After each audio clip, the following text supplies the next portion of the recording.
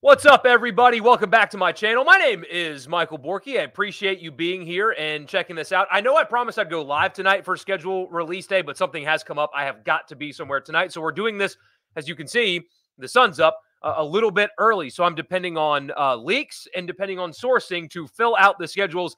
If these are wrong, please forgive me. I don't believe that they are. But when the schedules get released, if I'm reacting to one that's inaccurate, don't blame me. Blame the leakers and blame my sources on this. So schedule a release day across the SEC. Of course, we're going to talk about Ole Miss and Mississippi State's 2024 schedule. We already know the opponents. We already know road and home, but we don't know the dates, except for today. We now know the dates. So let's talk about them. Again, before we get into this, though, please like the video, subscribe to the channel, leave a comment as well. I would appreciate that very much. And let's just get right into it. So Ole Miss's schedule, it's tough, because they're all tough. The SEC did a really good job of balancing road versus home and the difficulty of it in the integration year of Texas and Oklahoma. They're all difficult. Ole Miss's is difficult, but it's manageable, especially relative to the expectations the team is going to have for 2024. So it starts with Furman, and look out for my Paladins. Upset Central. I can't even say it seriously. Ole Miss gets an FCS game out of the gate, Middle Tennessee in week 2. They are at Wake Forest, kind of a tricky test in week 2. Dave Clawson does a really good job there at Wake Forest. That's not going to be the easiest road trip. It's not particularly close to home. It's not like it's a difficult place to play, although Ole Miss fans have not so fond memories of trips to Winston-Salem from years past. But tricky test, a team that they should be better than, all things considered, but still not the easiest game for Ole Miss in week 3.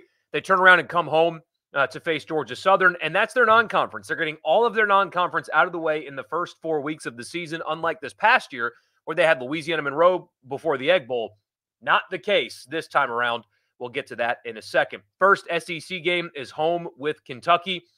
That's a good place. It's, you get your feet wet a little bit in conference play with a home game. Kentucky's going to be tough. You would much rather play them in Oxford, of course, than in Lexington. But that's a good start to conference play. That's kind of what you wanted out of your first SEC game, as opposed to like going on the road to Texas or whatever. Getting Kentucky at home to start league play is a good spot on the schedule for that. After that, they go to South Carolina, and then they go to LSU in back-to-back weeks. Those are two difficult places to play. Who knows what South Carolina is going to be by then? If we're being honest, that should be a game that they win. Frankly, Ole Miss should be 6-0. Going to Baton Rouge with the win over Furman, Middle Tennessee, at Wake Forest, Georgia Southern, Kentucky, and at South Carolina. I know a lot is going to happen between now and then, but just on the surface, knowing what we know about what Ole Miss is going to return, paired with what South Carolina has been and what they're going to return, Ole Miss should be 6-0 going to that game at LSU, and that's going to be one of those circle, underline, point arrows to kind of games on the schedule. That should be a very big one in 2024 for Ole Miss. The first of 2 bye weeks comes after their game in Baton Rouge, in a good spot for a bye week. Oklahoma, who is presumably going to be really good. They'll be preseason ranked somewhere in the top 15. I know Dylan Gabriel has moved on, and they're welcoming in an inexperienced, albeit extremely talented quarterback. But getting the bye week before LSU probably would have been better for Ole Miss, but still welcoming Oklahoma. Again, who knows what they're going to be like by then, but the expectation is for them to be really, really good, and getting an off week before they make that trip to Oxford is, I think that's a nice break for Ole Miss, getting the bye week before Oklahoma. They turn around and go to Arkansas, and, I expect Arkansas to be pretty poor in 2024. That's usually a very difficult place to play. Maybe not the case this year. We will have to see. After Arkansas, again, kind of a poorly timed bye week. They have their home game with Georgia before the off week. That will be a big one. Another circle, underline, draw arrows pointing at it. That game, those 3 games, I think, for this season for Ole Miss, at LSU, Oklahoma, and Georgia, those are the 3 most difficult games on their schedule, and I think it's not even really close. If they're going to make the playoff, which is going to be the expectation going into 2024, you have to at least win one of those 3 games and not slip up anywhere else. So those 3 are the biggest ones. You get the off week before what could be and what usually is a tricky game at Florida before the Egg Bowl. So instead of Louisiana Monroe at home, you're in Gainesville before the Egg Bowl, and that's a tough spot. I don't think Florida's going to be worth anything by that point, but again, it's December 13th, and so things can change both good and bad for all of these teams between now and then. But usually you would look at a trip to the Swamp as really difficult, just like that trip to Fayetteville. But right now, it doesn't feel like that's exactly going to be the case. And then, of course, the Egg Bowl. There's going to be talk about the Egg Bowl date.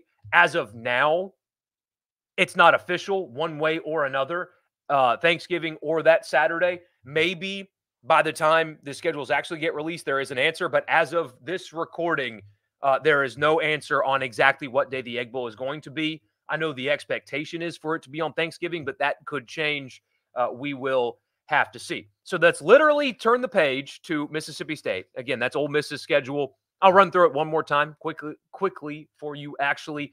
Furman, Middle Tennessee State at home, at Wake Forest, Georgia Southern, Kentucky at home, back-to-back road games at South Carolina and at LSU. They have an off week after Baton Rouge. Home, road, home with Oklahoma, Arkansas, Georgia. The second bye week again this year is one of those weird calendar years where if the season starts in August, you get 2 bye weeks. At Florida, Mississippi State at home. No Alabama on this schedule, which is a welcome sight, I assume, for Ole Miss fans. Didn't get Missouri from the East, which is a nice break as well there on the schedule. So it's tough because they're all tough, but Ole Miss can navigate this schedule as well. Again, literally turning the page to Mississippi State now. The schedule for Jeff Lebby in his first annual season as the head coach at Mississippi State, the road games are brutal. And we already knew what they were, but you are at Texas, at Georgia, at Tennessee, at Ole Miss, and for good measure, you're at Arizona State, who had a kind of a down season, but they are resurging and they're portaling well, and they're going to be well coached, and that's a difficult game. So welcome to your first head coaching job, Jeff Lebby. There's those 5 road games for you. That is very, very difficult for Mississippi State. Did not get any favors with the road schedule from the SEC. They start with Eastern Kentucky, a nice introduction to the Jeff Lebby offense. I assume that there's going to be an unbelievable amount of points that day, just to kind of welcome State fans to the Lebby offense. And I assume they're going to try to break the scoreboard that day. Like I said before, a tough week 2 test. It's at Arizona in week 2. That's going to be a difficult test. It's a long trip. It'll be an improved team. You're still trying to figure yourself out, who you are and things like that. That's a tough spot for Mississippi State to go on the road for their Power 5 non-conference game. They turn around and host Toledo and Florida in back-to-back weeks. Florida, that's a pivotal game for both of those teams. If you look at Florida's schedule, they have what will be the most difficult schedule in college football. Go check that out if you haven't seen it. Oh my gosh, why would they do that to themselves? It's ridiculous. Their non-conference games are Florida State, Miami, and UCF, and then there's a throwaway one in there. But they're playing UCF, Florida State, and Miami in the non-conference. Why would you do that to yourself? So Florida's going to be seeking wins. That's a spot on the schedule that Florida's going to look at as, that's a winnable game. You got to get that one. Mississippi State, I assume, will be looking at it the same way. So a pivotal game for both in week 4 in Starkville.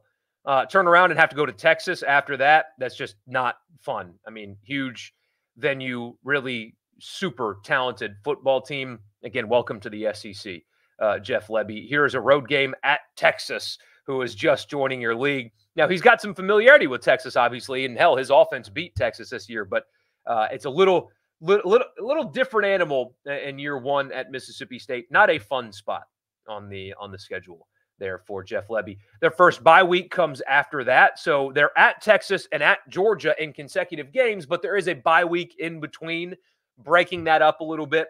That's a nice break to split those 2 road games up for Mississippi State. That is not fun at all, having to go to those 2 places, back-to-back games. That's tough, and it's just life in this league. But again, no favors done from the league office, having to go to Texas, who will be a top 5 team preseason, and then following that up with a road trip at Georgia, who will be a top 5 team preseason. After that, they have 3 consecutive home games with A&M, Arkansas, and UMass. Those A&M and Arkansas games are really interesting. State has had a lot of success against A&M in recent history. They just have. Both welcoming in new coaches. You know about the talent that exists in College Station, even though they've got guys hitting the portal, and that's not fun for an Aggie fan anyway. They're still left behind is still a ton of talent. But that's an interesting game. Another key game for Mississippi State there. After Georgia, you would assume that you're going to be coming off back-to-back losses. An opportunity in those next 2 weeks with an A&M team with a new coach that you've had success against, although as we sit here on December 13th, you would think that they're going to be an underdog in that game. But again, we will see so much changes between now and then. And then Arkansas. Arkansas might be a must-win. If we're being honest. If you think Florida's reeling, well, look at the state of Arkansas at the moment. And so that is one of those home games that you look at as of right now where you think if you're going to have a season that fans are satisfied with, that's probably a game that you have to win. A nice scheduling break, getting UMass before you have to go to Knoxville. It's not a bye week, but it'll kind of feel like one because of what UMass is. It should feel like one anyway. So even though it's not a bye before Tennessee, at least it's UMass instead of having to have like A&M in Tennessee in back-to-back weeks. You get that broken up with the important Arkansas game, UMass, and then you have to go to Knoxville, which, as you guys know, is an incredibly difficult place to play on top of Tennessee being what they are currently. After Tennessee is that bye week, so they get the second bye week just like Ole Miss. Missouri coming to Starkville. That's a tough draw. Now, at least you get them at home, but Missouri was really good this year. And again, things changed. I need to stop qualifying that. You guys know that by now. But it's a program that appears to be here to stay. They are portaling extremely well. They will return a lot. That's a tough game. At least it's at home before you have to go to Ole Miss in the Egg Bowl. So usually you would look at drawing Missouri as kind of a scheduling break. Not anymore. Drawing Missouri from the East, even at home, is that's not ideal. You would much rather have Vanderbilt instead of Missouri. And I was about to say you would much rather have Florida instead of Missouri, but you also have Florida. That's a tough game. At least it's at home. And finally, of course, the Egg Bowl at Ole Miss. So the schedule one more time: Eastern Kentucky at Arizona State, Toledo, Florida at home, at Texas, off week at Georgia. That's just not fair. A&M and Arkansas and UMass in consecutive weeks, all in Starkville, at Tennessee, bye week, Missouri at home, at Ole Miss. Those are your schedules as has been leaked and sourced to me. Again, if they are wrong, we will blame them and blast them publicly. So again, I'm sorry I didn't go live tonight. Again, something has come up. I have to be there. So I cannot be live tonight. So hopefully this suffices for you. Navigable. The schedule for Ole Miss sets up well enough to where they can match expectations going into 2024. And for Mississippi State, can you find a way to get back to the postseason? Are there 6 wins in that schedule? You were given no favors on your road schedule from the SEC. Can you at least show competence and forward progress? Pun absolutely not intended, but that's kind of the goal for Mississippi State, especially looking at this schedule in 2024. Can you show that you're moving forward as a program, even if the record doesn't exactly display that? After looking at this, I think that's a fair expectation for 2024. Thank you guys so much for tuning in. Like the video, leave a comment, and I will see you live tomorrow night, Thursday night. I will see you live to talk about this in more detail. See you then.